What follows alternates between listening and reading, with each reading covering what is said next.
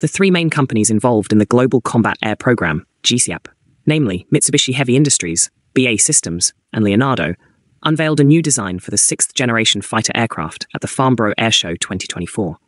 GCAP is being run in collaboration with the United Kingdom, Italy, and Japan. It is progressing at a steady pace and is on the brink of launching its design and development phase, which is still scheduled for 2025.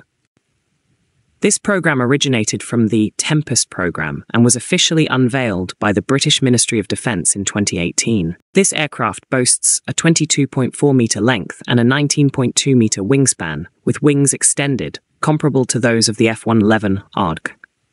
According to BAE Systems, this is intended to enhance its aerodynamic profile.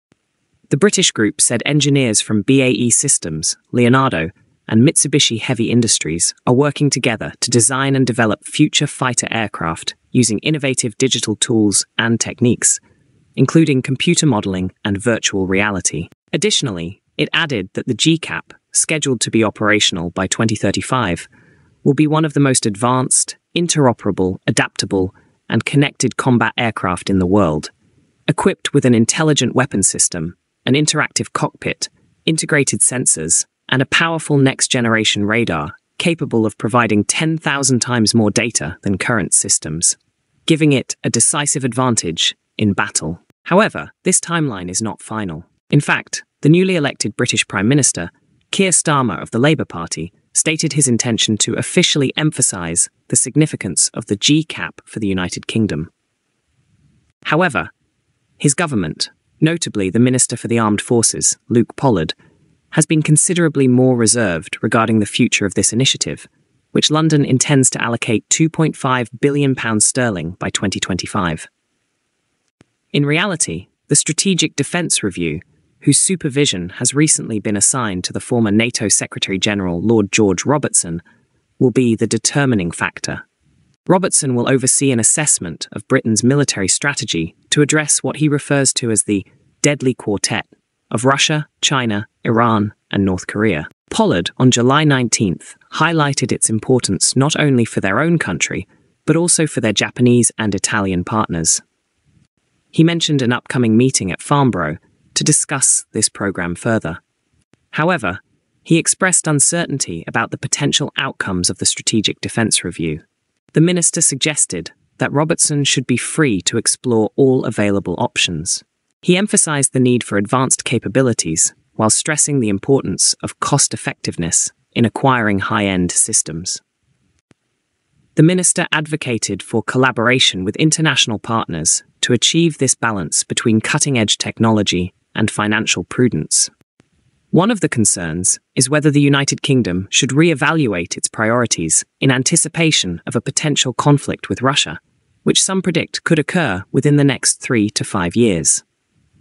In the event of a conflict in Europe within the next 5 years, the GCAP will be left impractical, as the global economy will have collapsed entirely, according to Justin Brooke, a military aviation specialist at the Royal United Services Institute, RUSI. Additionally, an official from the Royal Air Force, RAF, informed the press that Minister Pollard's position did not take him aback.